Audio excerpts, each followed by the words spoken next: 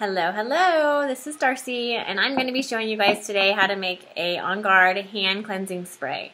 This is probably one of my favorite and most used DIY projects, I guess you could say, that I use on a daily basis. I love having this stuff.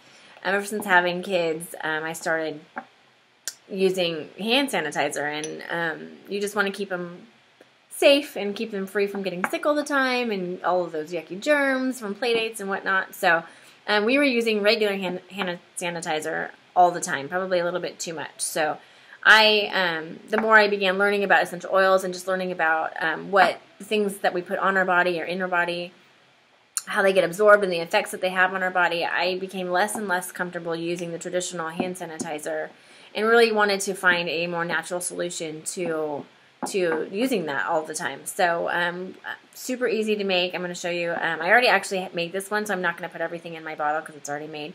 But I'm going to just show you all the things that I used. So the first thing you're going to need is your OnGuard. And then you're going to need some aloe vera gel. You can find this on Amazon. I got mine at my local health food store. You definitely want to make sure that it's just pure, 100% pure aloe vera gel. And then just some distilled water. So you're going to take a 2 ounce glass spray bottle. You're going to take your OnGuard and you're going to put 15 drops of your OnGuard in there.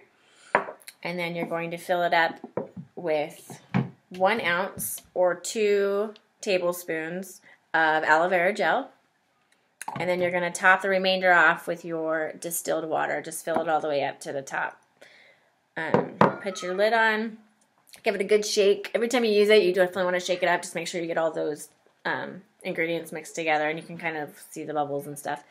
And then you're just slap a label on. I already have these labels made. We just did a make and take at my house where we made this exact sanitizer a couple weeks ago. So I already had these labels made, but just any old label is fine. Just stick it on there. And I actually take our little OnGuard stickers that we get in your enrollment kit, or you can purchase them separately off of your back office. They're 50 cents for a sheet.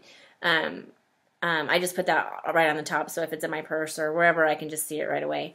And I know exactly what it is because I have a lot of these in my purse and in my diaper bag, so super handy to have. But I love to spray this on shopping carts and high chairs and tables at restaurants and on the kids' hands as they're coming back in the car from playing at the park or at other gross places that I don't want to mention. But anyway, super convenient and just safe and easy enough for them to do on their own. They can simply just take it, they spray it, they know what to do, and it's awesome. So it's great to empower our little ones to learn all about natural solutions as well. So I hope you have fun making it and enjoy.